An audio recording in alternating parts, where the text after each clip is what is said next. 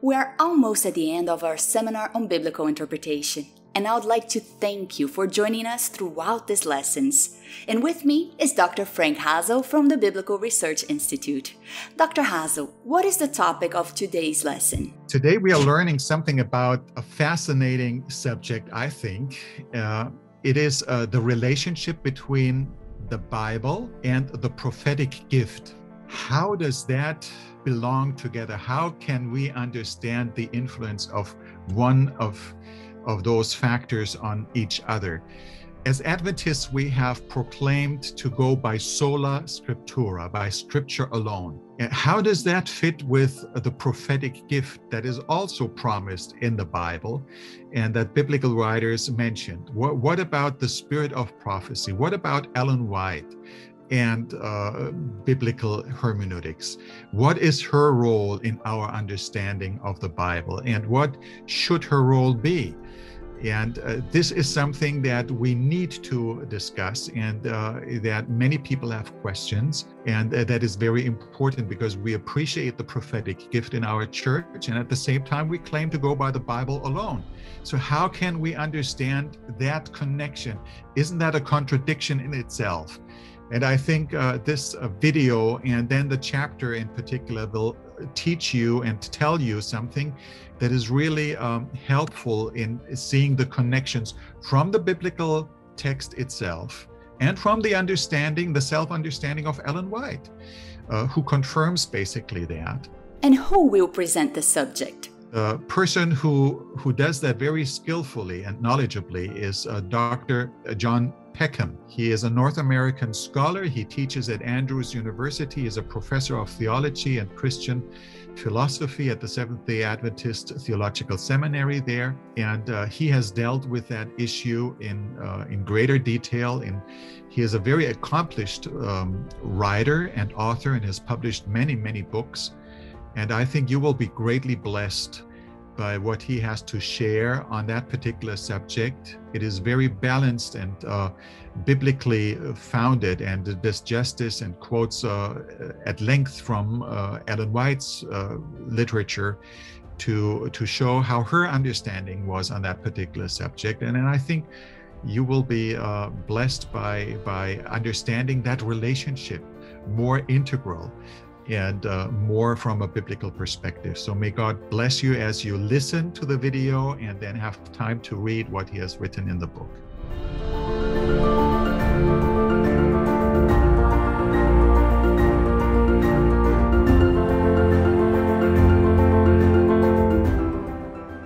Joining us now to discuss the prophetic gift and the principle of Sola Scriptura is Dr. John Peckham. Thank you, Dr. Peckham. And as we lay the ground for our conversation, please explain to us what is Sola Scriptura and what does it affirm and what does it deny? Yeah, so the Sola Scriptura principle, the simplest way of understanding it is that it means that Scripture is uniquely normative, or it has unique authority or a ruling kind of authority by which other claims, other sources, other theological ingredients should be judged.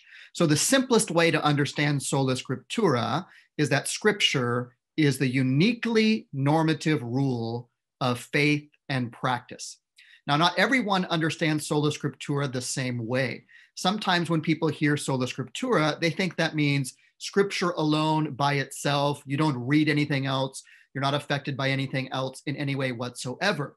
And defined that way, Sola Scriptura becomes isolationist, meaning that you are trying to read Scripture by yourself. But in fact, no one ever reads Scripture entirely by oneself. We all have been affected by other ingredients, other backgrounds, other traditions. On the other hand, there are others who, when they say Sola Scriptura, they mean to say that Scripture is a prime source, but some will use that phrase and then include other ingredients kind of on the same level as Scripture. And so when people say Sola Scriptura, Christians say that, they might mean different things.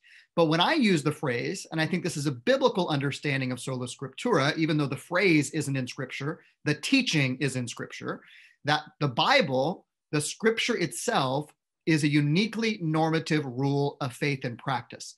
Now, that can be unpacked into kind of three claims, but that's the basic idea. And these are the three claims in a nutshell. Number one, Scripture is the unequaled, uniquely normative source of divine revelation, which is divinely commissioned to function as the rule of faith and practice. Number two, Scripture is the fully trustworthy and uniquely sufficient rule of faith and practice. And number three, Scripture is the final norm of faith and practice that norms all others. So in those three ways, Scripture stands alone. It's unique in those three ways. And sola scriptura means that by Scripture, everything else is to be judged when it comes to faith and practice. Now, there's three kinds of corollaries or things that go along with sola scriptura, three other principles. The first is tota scriptura, which means that all of Scripture is to function as this rule, not just parts, not just individual selections, but the entirety of the Bible, which we refer to as the biblical canon. We'll talk about a little bit later. So tota scriptura. The next principle goes right along with that. It's called the analogy of Scripture. And the analogy of Scripture simply means that you understand Scripture by comparing parts of Scripture with other parts of Scripture. Or put differently, you understand parts of Scripture by reading them in light of the rest of Scripture, right? So the tota scriptura and the analogy of Scripture, they go together, kind of like a hand in a glove. And then finally, last but certainly not least, is the principle that spiritual things are spiritually discerned. So this is the principle of sola scriptura and corollaries that follow from it. Nevertheless, as I mentioned before, there's quite a bit of confusion about sola scriptura. So it's very important for us also to recognize four things that sola scriptura does not mean, to avoid misunderstandings, which is what causes problems when we start talking about prophets outside of Scripture that we'll talk about a little bit later in this program. So the first thing that sola scriptura does not teach, it does not teach that Scripture is the only source of knowledge. The Bible itself tells us that there is knowledge outside of Scripture and even outside of prophetic revelation. In fact, there's even other kinds of revelation. God has revealed himself in nature in a lesser way, in a way that isn't as clear, isn't always as discernible, and thus doesn't hold anything like the same kind of authority of Scripture. But there's revelation even outside of Scripture, which theologians sometimes call general revelation. And the Bible itself recognizes this. So if you think sola scriptura means that Scripture is the only source of knowledge, well, then you're already contradicting the very Scripture that you're reading, right? Or if you think it's even the only revelation, there can't be any other revelation outside of Scripture, that already comes into conflict with Scripture. Secondly, the sola scriptura principle does not affirm that all theological doctrines or church practices require direct biblical statements. In other words, you don't just quote Scripture, it's what Scripture is teaching, whether or not the words themselves are in Scripture, so to speak. And that includes sola scriptura itself. Sola scriptura is a Latin phrase, which means by Scripture alone. That phrase is not found in Scripture, but the teaching is found in Scripture, because the Bible teaches that this divine revelation commissioned by God stands alone as a rule or an authority. The third thing that sola scriptura does not mean is it does not mean or affirm that Scripture excludes reason or requires no interpretation, or that one's private interpretation of Scripture is the correct understanding of Scripture. And finally, the fourth thing that sola scriptura does not mean, it does not mean that interpretive communities and tradition should be dismissed and or ignored. We can learn things from others' reading of Scriptures. We can learn things from secondary sources like commentaries.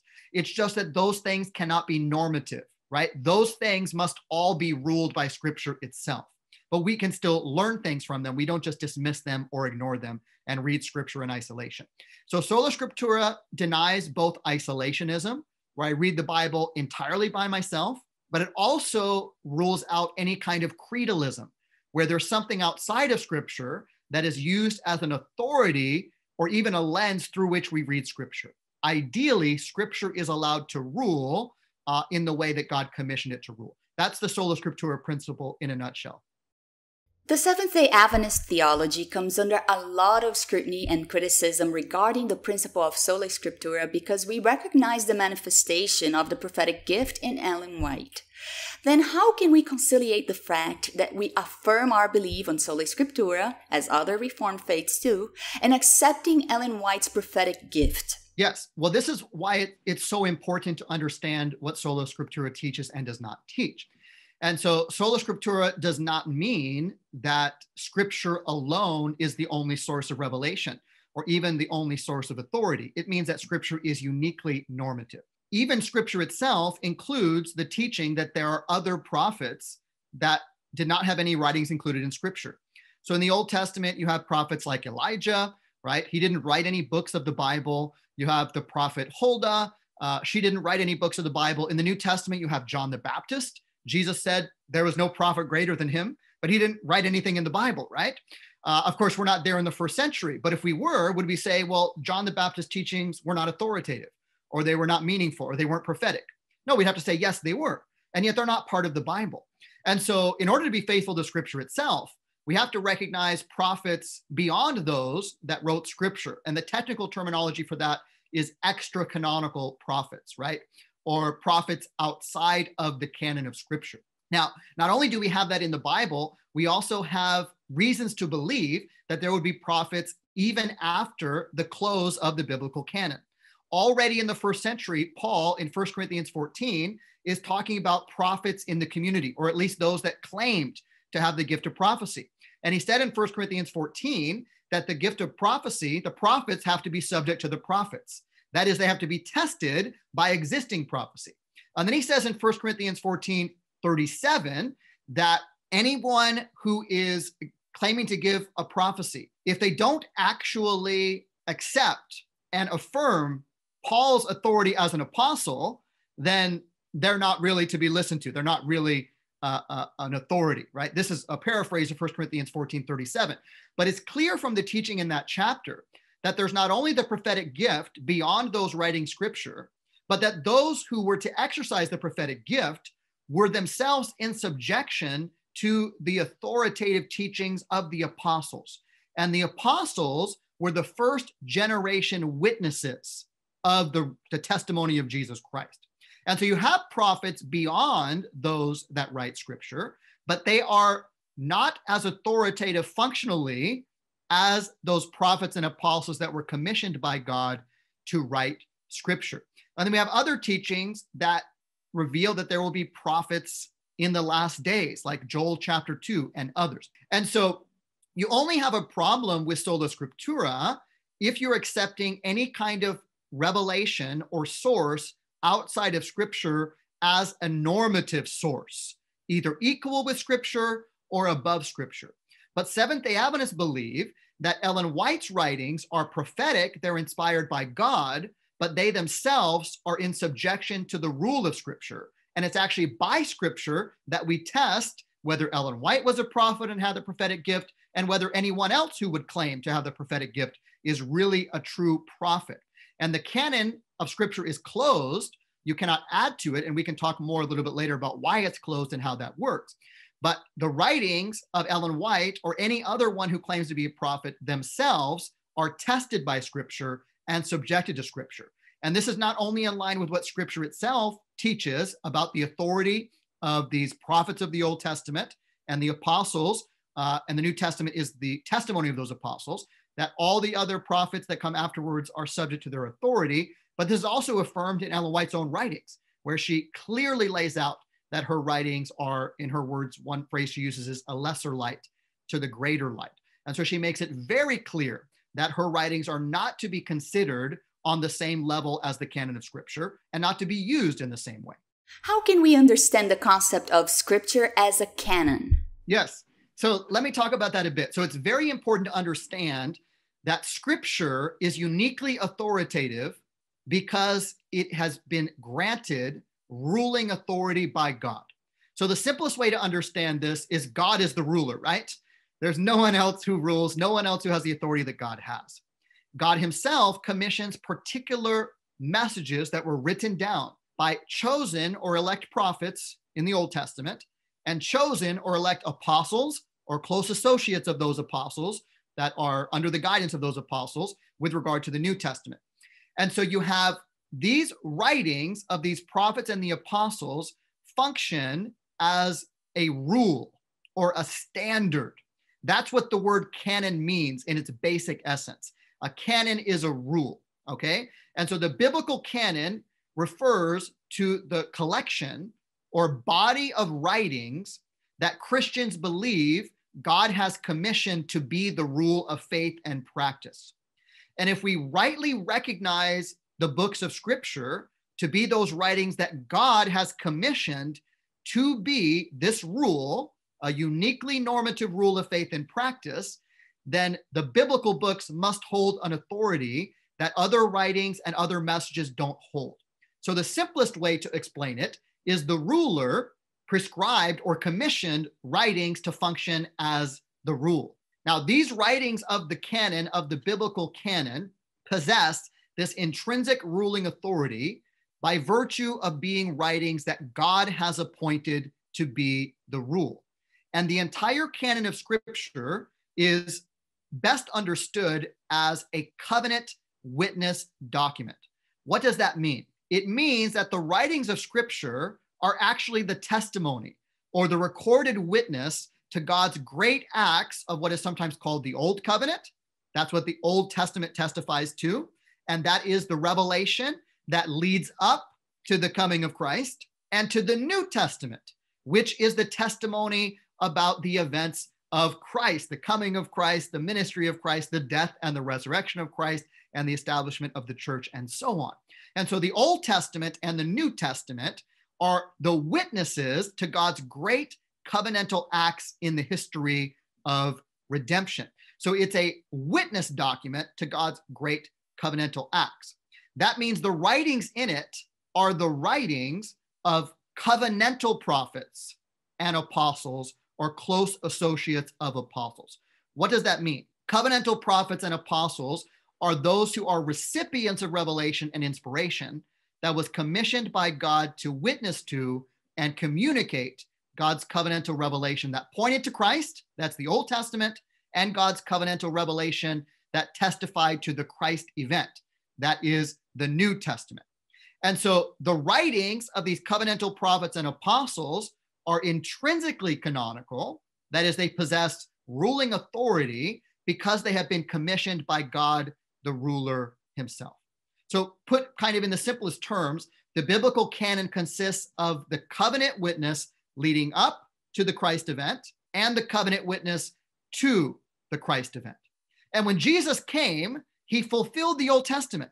And the way that he referred to the Old Testament and fulfilled it in his ministry actually ratified the Old Testament as actually coming from God. And he also commissioned the New Testament as a witness to himself.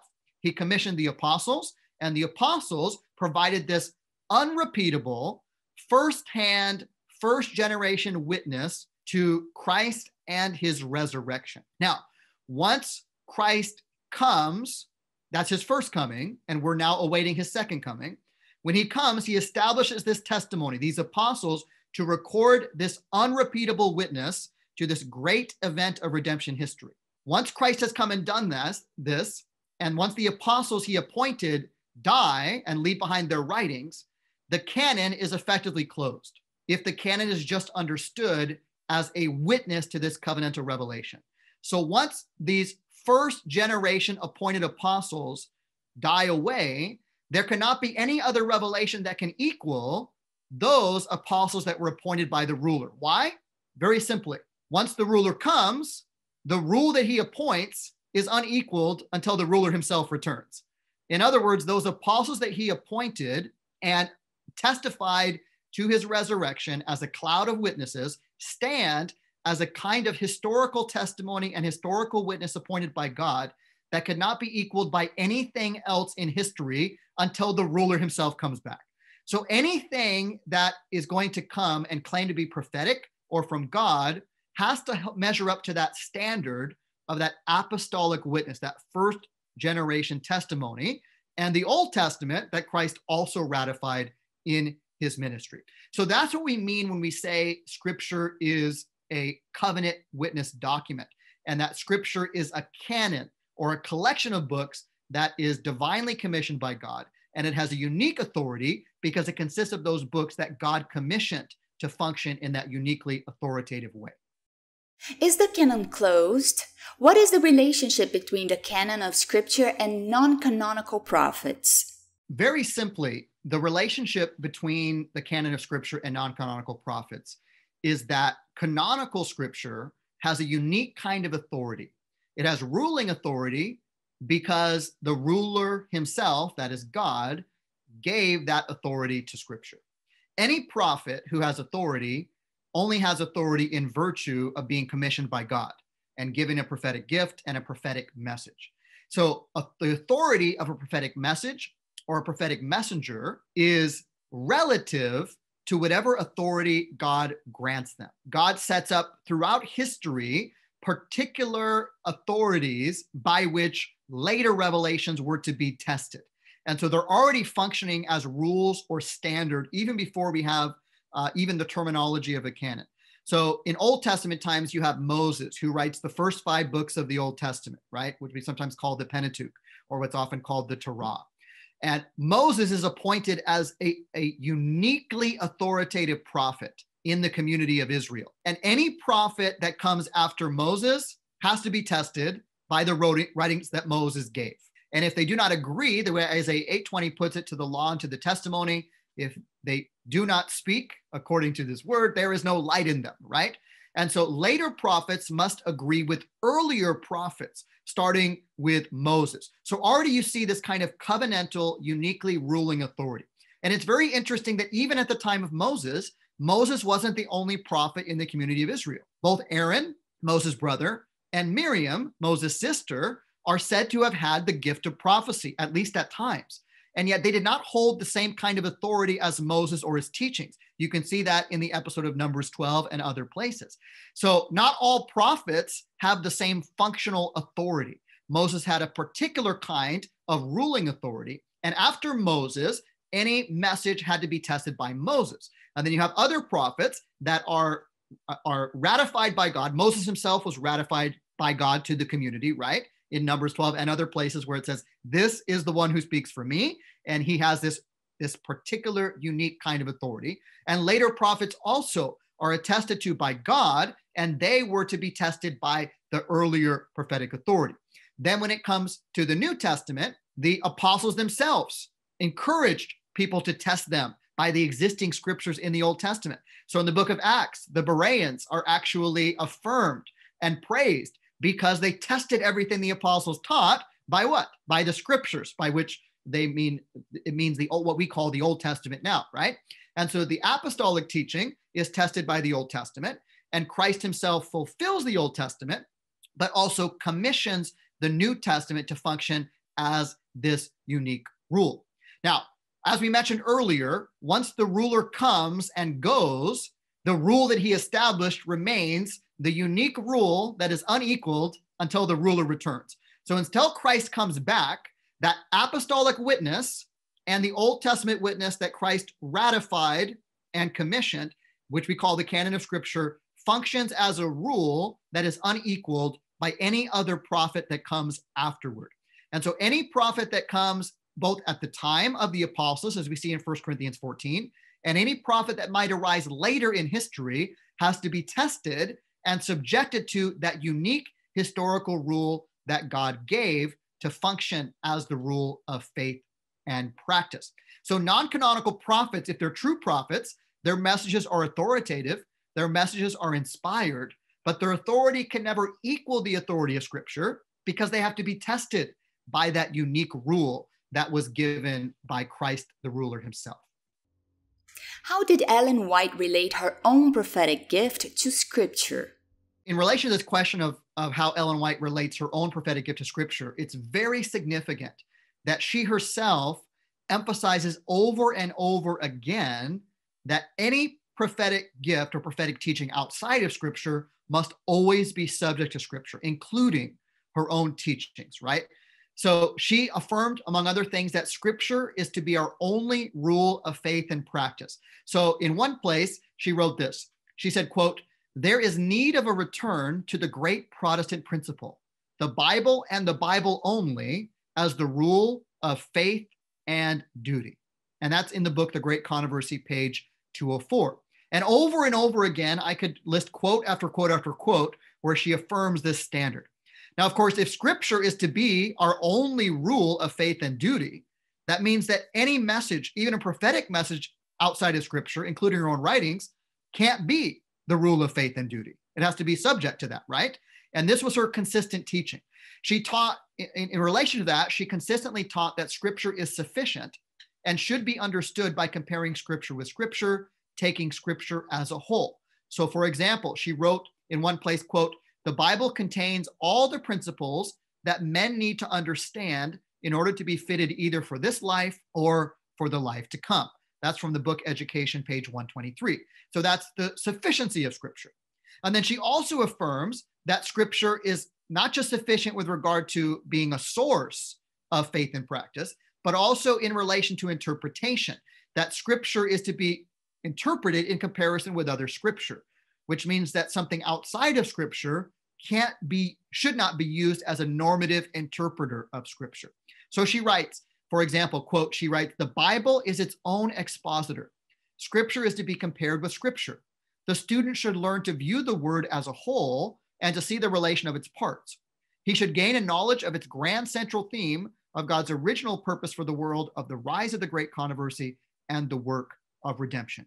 So there she's affirming, without using the terminology, not only sola scriptura, but what we talked about earlier, tota scriptura, all of Scripture, and the analogy of Scripture, comparing Scripture with Scripture. And she also very clearly affirms the principle that spiritual things are spiritually discerned.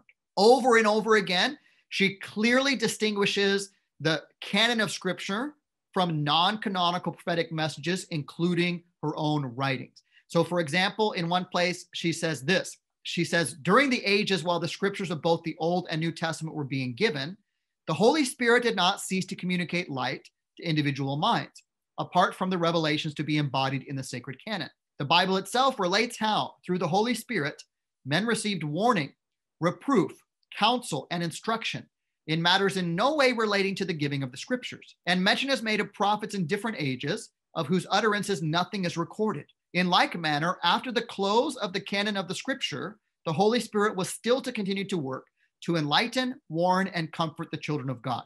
That's the end of the quote. So there she clearly affirms God's activity in giving prophetic messages, both at the time Scripture was being written and even after the canon is closed. So she recognizes that the canon is closed, but there'll be later prophetic messages. But then she also very clearly distinguishes those later prophetic messages from Scripture, including her own writings. And so she says things like this, quote, "Our position and faith is in the Bible, and never do we want any soul to bring in the testimonies," by which she meant her own writings. She said, "Never do we want any soul to bring in the testimonies ahead of the Bible." That's in the book Evangelism, page 256. Elsewhere, she insists that her writings are not, quote, "an addition to the Word of God, as some make it appear." That's in Testimonies to the Church, volume 4, page 246. She emphasized in this regard that, quote, "The Spirit was not given, nor can it ever be bestowed to supersede the Bible.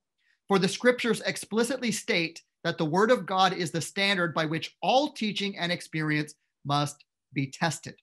That is from the book, The Great Controversy. Again, she explains, quote, "God has in that word promised to give visions in the last days. But this is not for a new rule of faith, but for the comfort of his people and to correct those who err from Bible truth." And that is from her book, Early Writings, page 78. So she refers to her own writings as a lesser light to lead men and women to the greater light, by which she meant the Bible. And she wrote things like, "The Lord desires you to study your Bibles. He has not given any additional light to take the place of his word." And I could go on with many, many other quotations like this, but her entire ministry is bathed in Scripture, and she consistently upholds Scripture as the uniquely normative rule. And she continually teaches that doctrines should not be based on her writings or other extra-canonical prophetic messages, but all doctrine should be based on the Bible and the Bible alone. So she just said explicitly, in fact, during a controversy in the church around 1888, she was being asked to settle this particular controversy by leaders in the church. They pleaded with her. They said, please give us a prophetic message that tells us who is right in this doctrinal controversy. And she refused to do so. And she said this, quote, "We want Bible evidence for every point we advance." So even though we had a living prophet in the church at the time, and I believe there's good evidence that she was a true prophet, she herself in her own ministry upheld the principle that our doctrine should not be based on this living prophetic gift, but only on Scripture, because Scripture is a unique rule. And she, again, herself consistently affirmed this principle. So anyone who believes in the Bible should already be holding that principle, that any prophet that comes after those apostles appointed by Christ have to be tested by their testimony. Nothing can equal the event of Christ and his resurrection, right? Nothing can match that with regard to something that gives us confidence of authoritative teachings that came from Christ himself, who lived as a human being and died and rose from the dead. Nothing can match that, right? So we should already know that from the Bible. But then those of us who have confidence that Ellen White was a true prophet, we also know that from her writings. Anybody who believes she's a true prophet should use her writings in a way that's consistent with the way that she herself taught they should be used, not putting them on the same plane of Scripture, but recognizing that they are to be subjected to Scripture, not because they are lesser inspired or of lesser usefulness in some way, but because God in his infinite wisdom appointed Scripture to be a uniquely normative rule that can help us discern between truth and error, so that a prophet couldn't arise centuries later and mislead people to go this way or that and say, I came from God. And we have to sit back and say, that person seems like a prophet, that person doesn't. Or maybe prematurely put someone on the same level that later turns out to be a false prophet. No, this cannot happen, because even a true prophet that comes is not to be put on the same plane as that witness to Christ given by the apostles and the earlier prophets. So any prophet is continually tested, and any prophet that would arise that would say, my teachings are on the same level of the Bible, that's already giving you evidence that they're not really a true prophet. They're not really coming from Christ. So this is made quite clear in Ellen White's writings, that her own prophetic messages are subject to Scripture and not of the same functional authority. Given what we have covered in this discussion, does recognition of prophetic writings outside of Scripture undermine the Sola Scriptura principle? Is the Sola Scriptura principle consistent with affirming the prophetic gift of Ellen White? This all comes down to a proper understanding of Sola Scriptura. If one thinks that Sola Scriptura means that there can be no prophetic teaching that's not in Scripture itself or not by someone who wrote Scripture, then there would be a problem.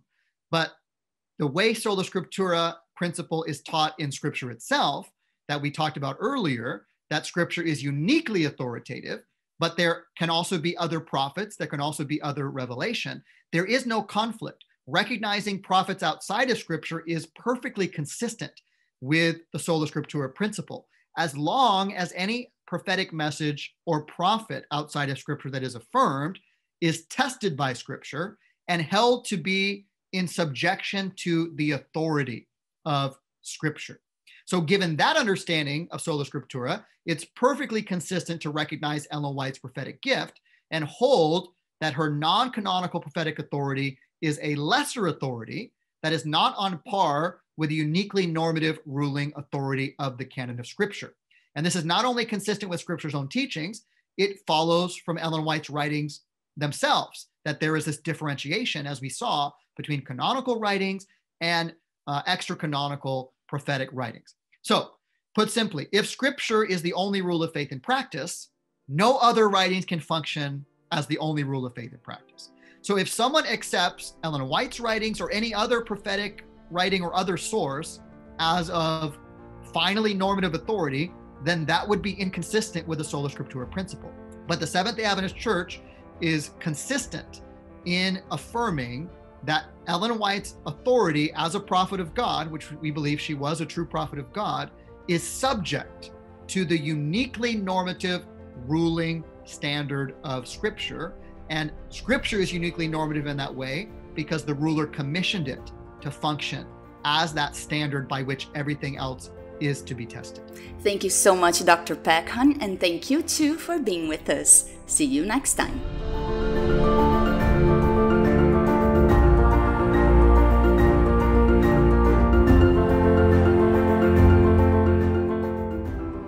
For a deeper understanding of this topic, go to AdventistBiblicalResearch.org/store and buy the book, Biblical Hermeneutics, An Adventist Approach. For additional resources, visit AdventistBiblicalResearch.org.